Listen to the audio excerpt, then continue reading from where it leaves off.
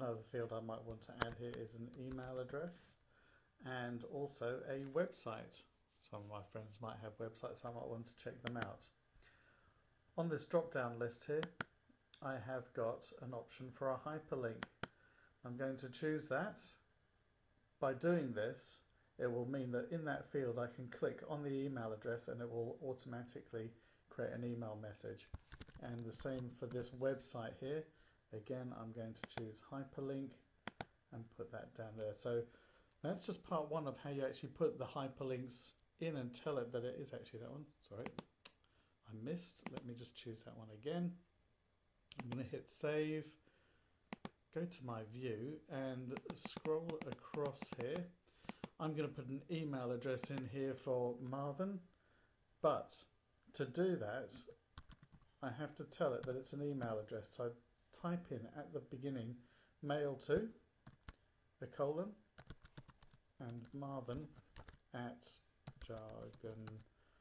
jargonfreehelp.com. He has a website. Let's move that across. Let's make this column a little bit wider. You can click and drag at the top there. And that is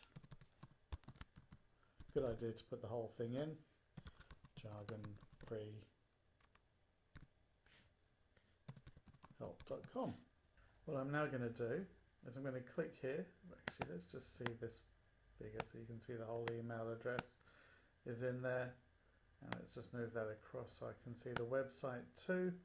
If I now click on Marvin there, it automatically pops up giving me an email message that I can send to, so that works fine. If I was to click on this one here, it's going to take me to the Jargon Free website, and there you are. Jargon Free Help has popped up. I'm now going to switch back to Access. So that is how you put hyperlinks into a table in Access 2003.